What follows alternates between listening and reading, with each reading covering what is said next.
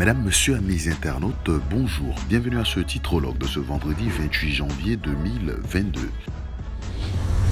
Conseil économique et social, environnemental et culturel, l'hommage de Ouattara à Aka Aolé, c'est l'homme qu'il faut, peut-on lire à la une du journal Fraternité Matin.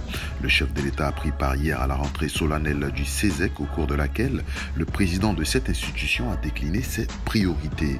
Alassane Ouattara a rehaussé par sa présence hier la cérémonie d'ouverture. Le compte rendu à lire dans Fraternité Matin. Écrivant, faut-il craindre l'effet contagion parlant du coup d'État au Burkina, Vénance Conan provoque Soro, peut-on lire à la une du journal Le Nouveau Réveil. Quand l'ombre du petit gros est vue partout, ajoute le journal proche du PDCI à sa une.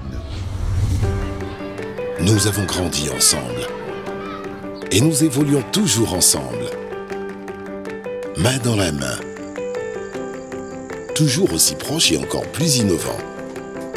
Pour vous faire profiter, ainsi qu'à vos proches et à toute la Côte d'Ivoire,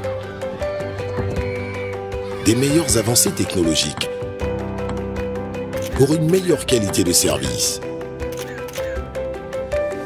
Banque Populaire, partout, proche de vous.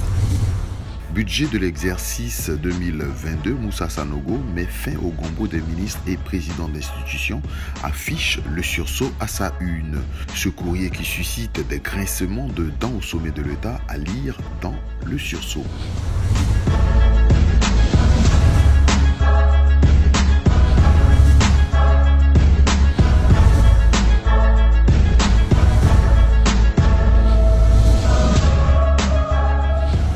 Le titrologue pour aujourd'hui c'est terminé. Retrouvez tous vos journaux en ligne via la plateforme monkiosque.com.